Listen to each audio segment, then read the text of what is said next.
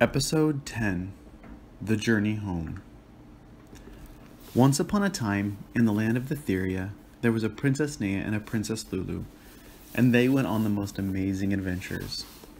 They had just gotten back from an underwater adventure, taking 2 magic crystals that fell from the sky back to a special temple under the sea, which in turn began to heal Etheria's water of dirt and grime.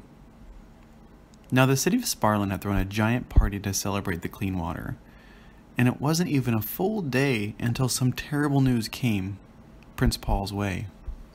Prince Paul, said a tired young boy. We've been searching for you. Where have you been? And Prince Paul told the boy, I've been on an adventure with Princess Nea and Princess Lulu. We've been helping to heal Etheria. And as they talked to the boy, he told them that at Cedar Landing, the water there was turning dirty and drying up as well, just like it had at Sparland. And how recent is this report? Prince Paul asked the boy. As of yesterday, Your Royal Highness. And Princess Nea, Princess Lulu, Ola, and Prince Paul did not understand. They had just used the blue and the purple crystal to heal the water and make it clean. At least that's what they thought.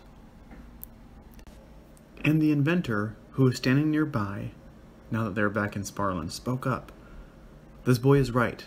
Prince Paul of Cedar Landing and Ola of Ubin, as keepers of the Aquarian Crystals, you have done a great job starting the healing process. And it has begun here in Sparland, but there is more work ahead and much more to prepare for. You now need to use the crystals to make sure that all the water everywhere is clean. Head to Cedar Landing. Ryla will meet you there and she can explain. I must stay here and work on building out those plans, Princess Nea and Princess Lulu. And he gave the 2 princesses a special wink. So Prince Paul and Ola began their journey to Cedar Landing to investigate and figure out what was going on. And he even asked Princess Nea and Princess Lulu if they would come too. And they agreed. As they headed back, the journey was very long, and they had to go over many obstacles.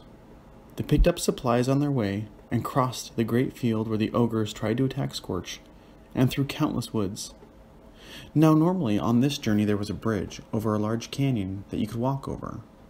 But as they approached the bridge, it was broken in 2 and disconnected, leaving the party stuck on one side of the canyon. So they sat down and thought, how are we going to cross this bridge? And high above them they saw Ryla circling back and forth. And Princess Nea thought, maybe she can help. But Ryla never stopped flying and never came down. She just circled a couple times and then disappeared over the horizon towards Cedar Landing. And just as they were about to give up, they heard someone on the other side of the chasm. Prince William, upon hearing his brother, Prince Paul, had returned from sea, was actually coming to get him. And the group called out, Prince William, we need your help. And Prince William, seeing the broken bridge and his brother on the other side, I know, we got word that this bridge was broken and then Prince William stopped suddenly, noticing that his brother was in the presence of an ogre.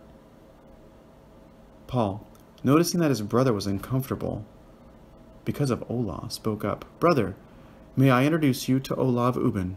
She's a fellow traveler of mine, a friend, to Cedar Landing in Sparland. And now even the underwater kingdom of Alamia. Of Ubin? Prince William repeated, clarifying that she was not of the same ogre horde that attacked Sparland. Ola of Ubin, she said, kneeling before Prince William. Well, a friend of my brother's is a friend of mine, and I trust that you, Ola of Ubin, are of sounder mind and judgment with us humans than others of your kind. And he spoke in such a way that made Ola feel less important than him, just for being an ogre, which is something she'd felt her entire life. There was a way humans, elves, and other races treated ogres that felt wrong. As much as it hurt her feelings, Ola had begun to find ways of moving beyond it and see the truth instead. Well, we are here to fix the bridge, said William. We've brought a bunch of builders that are going to make it quick and speedy. And the crew started rebuilding the bridge, and they threw this huge rope across the canyon, and both Paul and Ola caught it, and together they held it while the team started building the bridge around the rope. And before they knew it, there was enough of a bridge for someone to walk across it. Once across, Prince Paul asked his brother, William, is it true? Is all the water dirty? And William replied, yes. Yes, it's true. And a bunch of common animals are getting sick and their owners angry. So they traveled back to Cedar Landing, and Prince William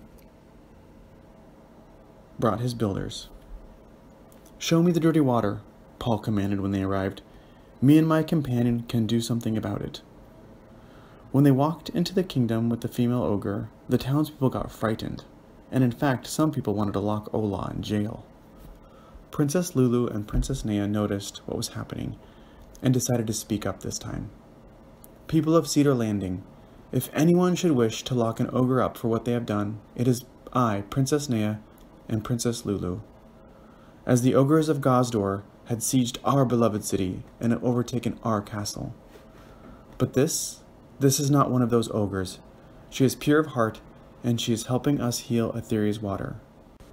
Trust me when I say that she is noble and she is good, and she is a friend to us. And with that, Princess Lulu smiled and agreed. It is true, kind people of Cedar Landing. Let us welcome Ola of Uben as one of us. And at that moment, Prince Paul and Ola walked towards the river that ran through the middle of the city, where buckets of dirty water sat on the edge of the river. All of the people stood back and watched as Prince Paul and Ola together pulled out their crystals, and they dipped them into the water, and the river water immediately started fanning clean water throughout the stream, and dirt and grime, all in the river and all in the buckets, started to magically disappear. And when they turned around, everyone was standing around them in awe. Are the keepers real? Someone whispered. And the protectors? Another. Then Prince Paul and Ola asked the crowd, does anybody have dirty water? Is anybody missing water? And people started bringing their jars and their gallons and their bottles of dirty water, only to find that some were already clean when they got there.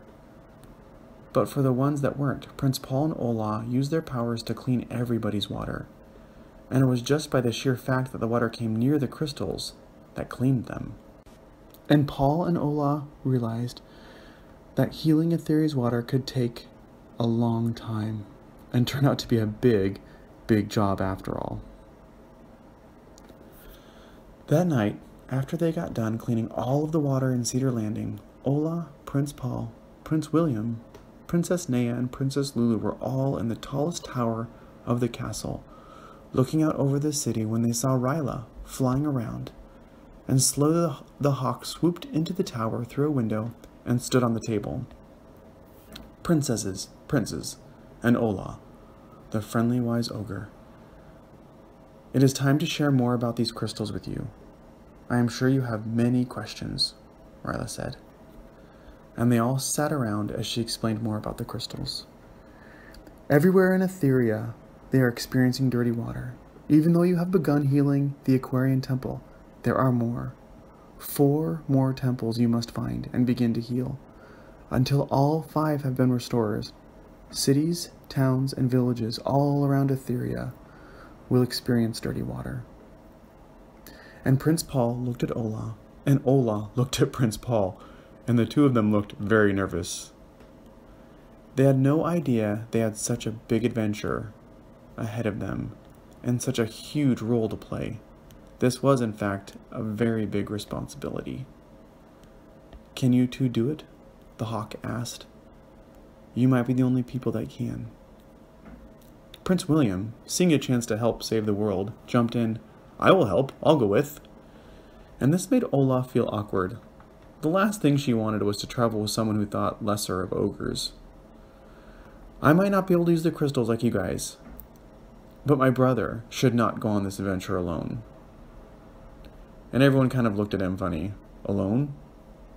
I mean, he and Ola should not go on this adventure alone, he smiled.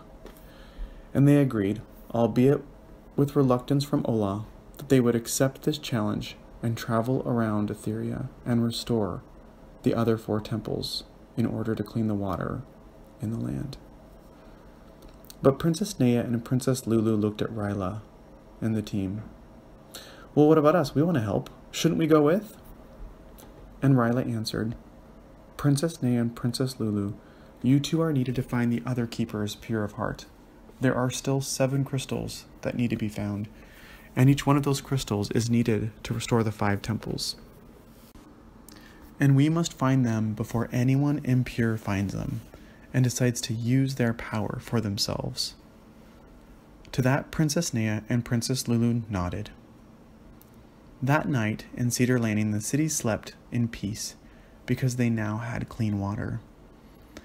And at the very next day, Prince Paul, Prince William, and Ola headed out on their own adventure to go unlock the other 4 temples and bring clean water to the rest of the world, while Princess Nea and Princess Lulu set out on their adventure to find the other 7 crystals and the keepers of pure heart and mind. But what they didn't know was that there were others looking for the crystals, others who knew more about the crystals and what they were and how to harness their powers for selfish reasons. The end.